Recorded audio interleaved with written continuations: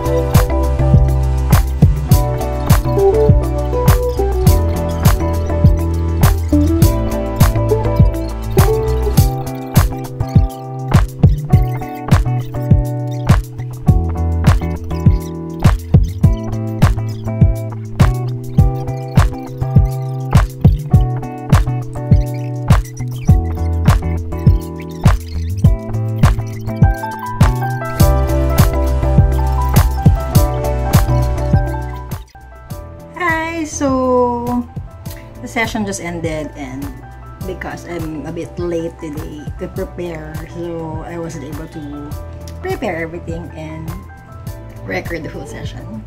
But to summarize, what we did was a brief history of Chivas Regal and all, and this a blending session to mix our own drink of Chivas.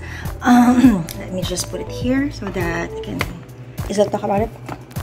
Okay, so we were asked to try the Chivas Regal 12, which is really good. We were asked to like smell and taste each. We were given different bottles, which is one is single, which is a single malt Scotch whiskey. Fruity, which is another single malt Scotch whiskey, fruity, soft, and full body. And then smoky, which is smoky, peaty, and intense, which was said to be very careful because it's really strong and it has this medicinal hint in the taste. And then another one is the citrus, which is citrus, fresh and soft. And last one is the floral, which is floral, delicate, and sweet. And then we were given this glass. The kit also goes with this. This is so cool. I like this. See, where is that? See, it has some labeling. Vlogger like. And this, so it makes you feel like you're nostalgic during your chemistry classes way back. So we get to mix our own and then try according to our own preference. That's basically the activity for today. And then we have to create our blend we prefer, and it has to be 50 ml. And this is my blend, which is I made mostly creamy because that's what I liked about the taste testing. Just a hint of smoky, just for the taste, you know, the kick of it, but mostly fruity and floral and everything else according to how I vibe. Just mix. Then whichever I vibe, I mix it, and then I come up with this, which I'm actually happy with the outcome. Later I will have John taste this if he likes it. Hopefully he will. And then at the end of the class, at the end of the session, we were asked to name ours. So I'm thinking of a lot of name to, you know, this is the greatest challenge for me, how to name my whiskey.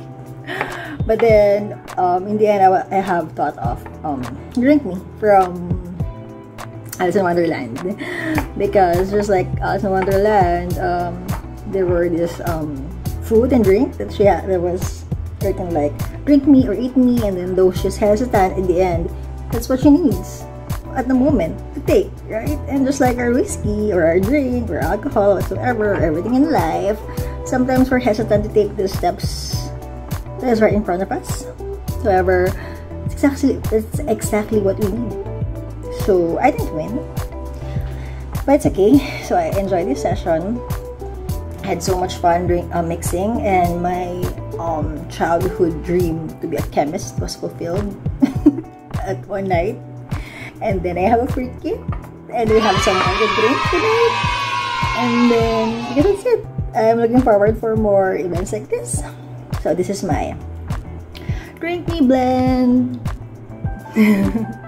So if you like contents like this, just make sure to comment down below so that we'll know that we'll create more contents like this, because this is our passion. Me and John are really alcohol enthusiasts, and we will love to make more like this. Anyway, thank you guys for watching. I hope you like and subscribe. Bye!